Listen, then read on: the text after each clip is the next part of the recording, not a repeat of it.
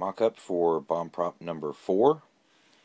It's going to be the same case as number 3, the black pistol case.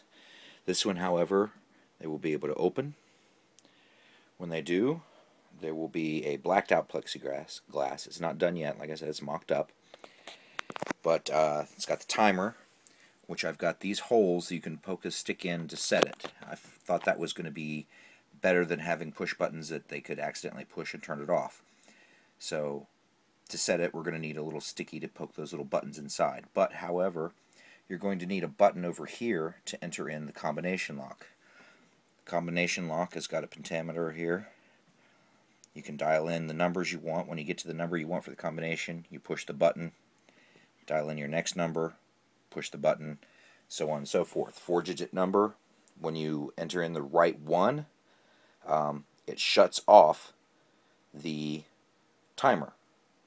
If you enter in the wrong one, it'll buzz and you have to start all over again. So the timer will keep running until you enter in the right combination.